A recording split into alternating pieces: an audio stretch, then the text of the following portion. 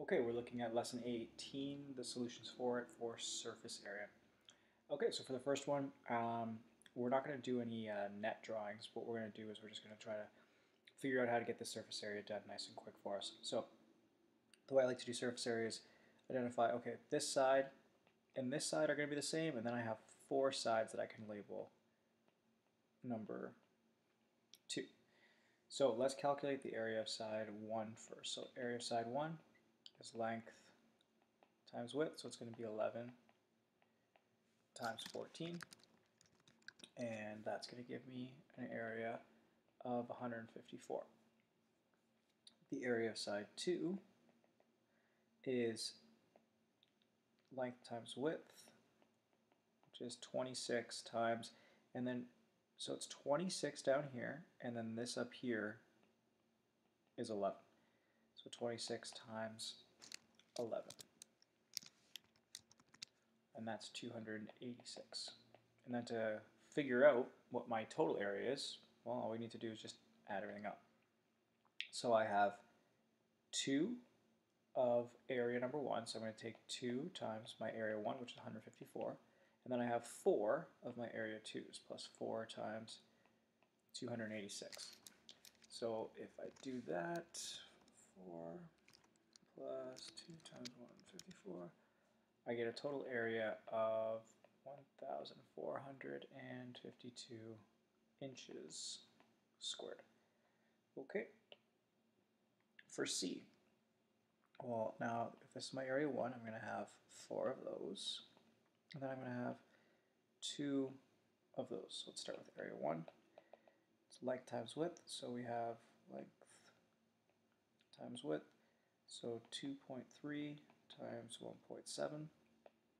So that area is going to be 3.91. Area 2 is 1.7 times 1.7, and that gives me 2.89. So same thing, let's just count up how many of each area we have.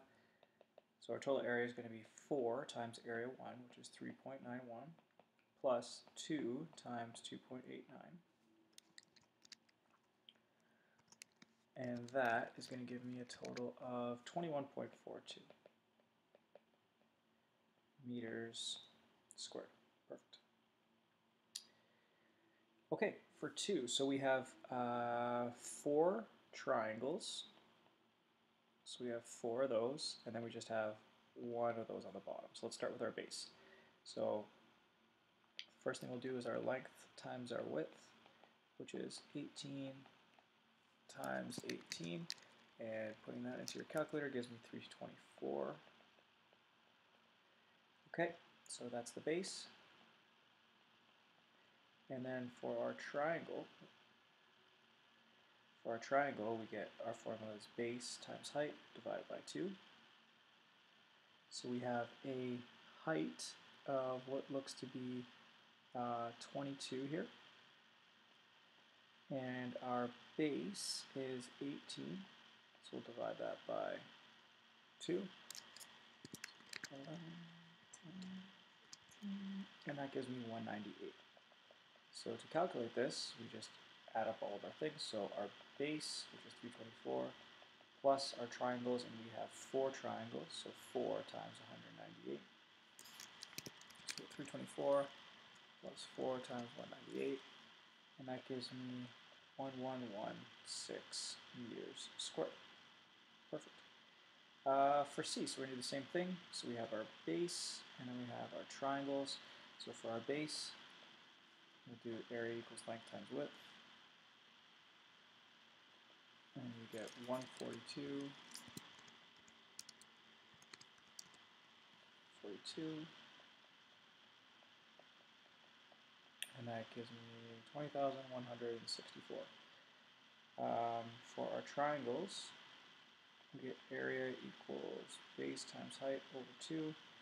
So 312 times 142 divided by 2. So 312 times 1, and that will give me 22,152. So our total area there is our base, which is 20,164, plus 4 times the number of triangles we have, 22,152. And let's see what that gives us here.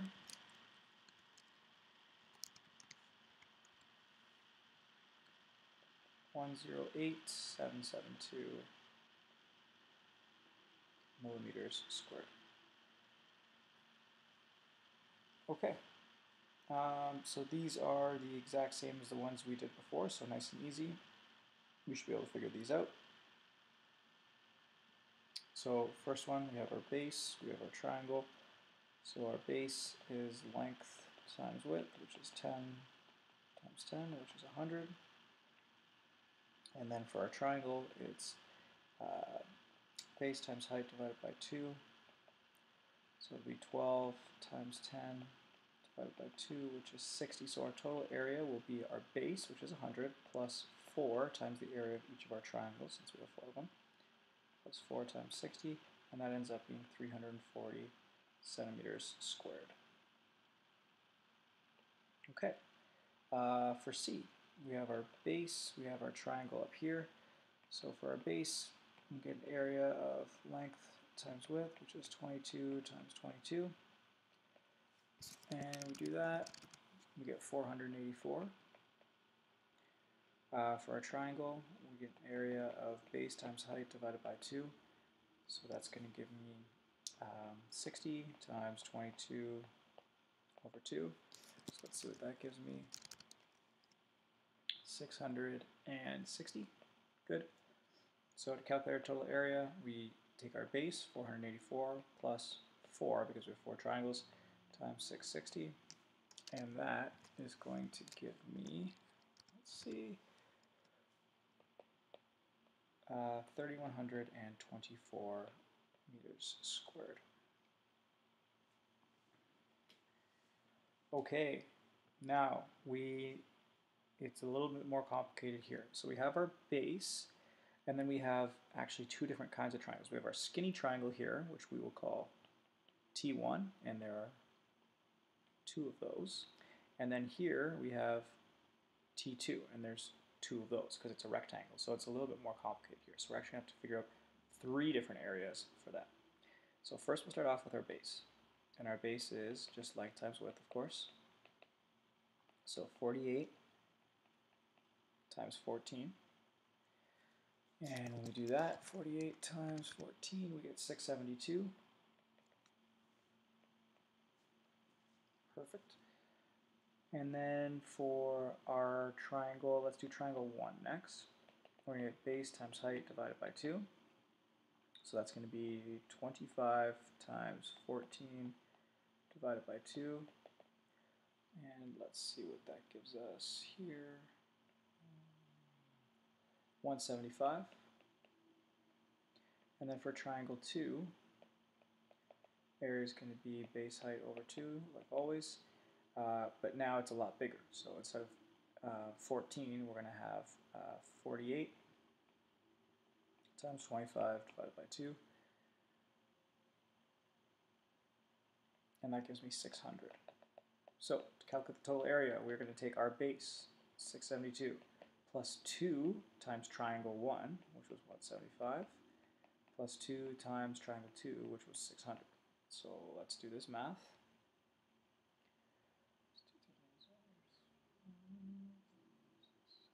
So I end up with 2222. Good. Okay, for C, we have our base, triangle 1, and then we have triangle 2. So the exact same thing.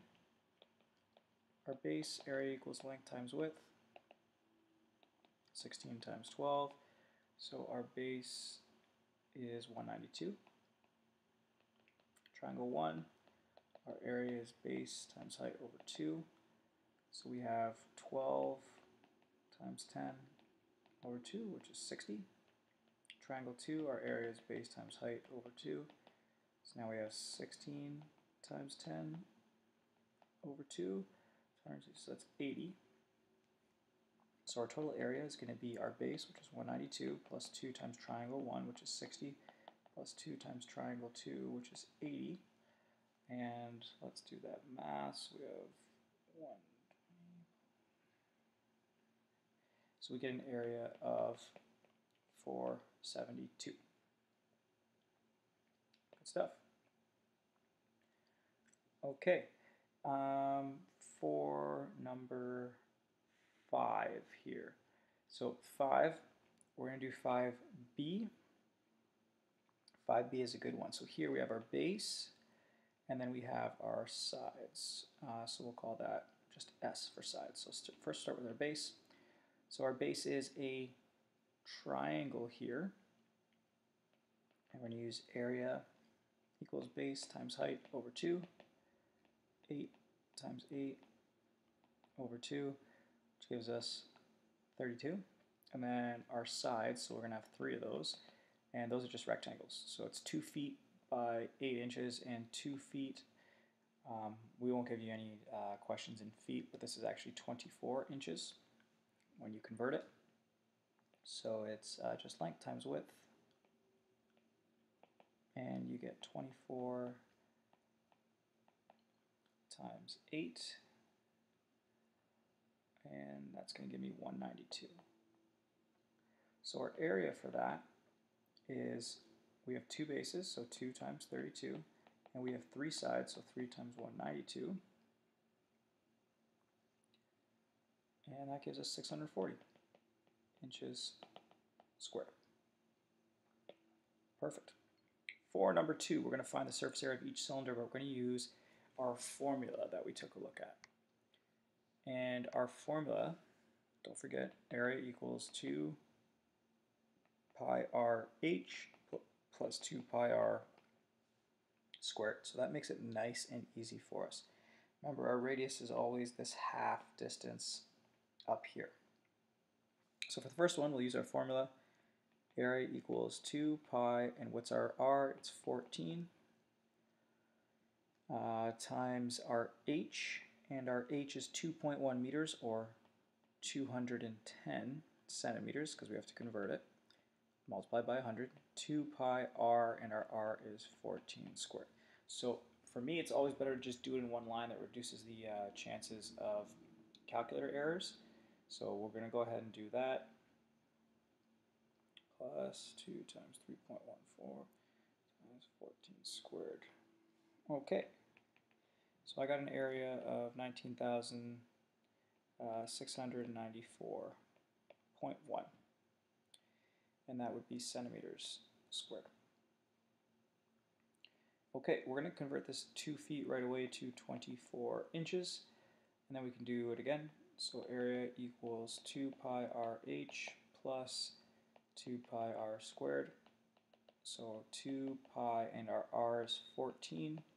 Our h is 24 plus 2 pi, and our r is 14. So let's put that into our calculators. 2.4 times.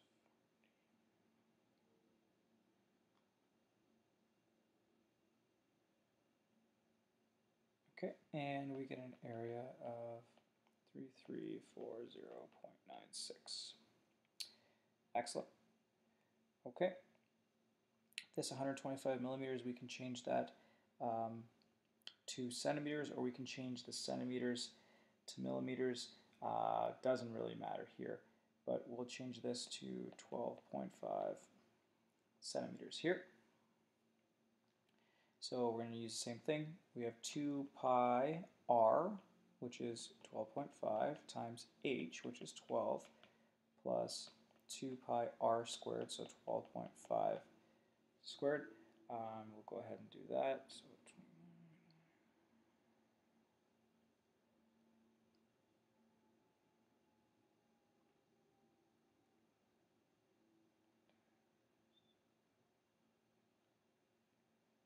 and we get 1923.25. Perfect. And the last one here, 2 yards is actually 6 feet, just multiply it by 3. So we're going to have area equals 2 pi, and then we have r, which is 3, times h, which is 6, plus 2 pi r squared, so 3 squared. Okay, you can use the pi key or you can use 3.14. It's not a big deal. So 2 pi 18 plus. So this one ends up being 169.65 feet squared. And that is it for that one.